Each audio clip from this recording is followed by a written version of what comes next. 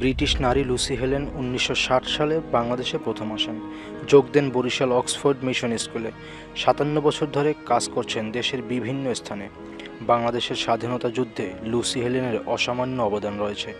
মুক্তিযুদ্ধের সময় তিনি যশোর ফাতেমা হাসপাতালে নিজ জীবনের মায়া ত্যাগ করে যুদ্ধাহত মুক্তিযোদ্ধাদের সেবাদান করেন।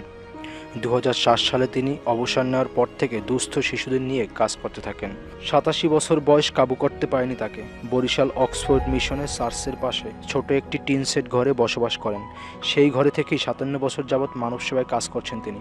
অবশেষে ৮ ফেব্রুয়ারি বরিশালে বঙ্গবন্ধু উদ্যানে প্রধানমন্ত্রী শেখ হাসিনা লুসি হেলেনের হাতে বাংলাদেশের নাগরিকত্ব তুলে দেন। তিনি ভালোবাসেন এদেশের মানুষকে। এদেশের মানব সেবায় কাজ করবেন যতদিন বেঁচে থাকবেন। এমনকি মৃত্যুর পর বরিশালের মাটিতেই সমাহিত হতে চান তিনি। বাংলার স্বাধীনতা বেঁচে থাকুক তার ভালোবাসায়।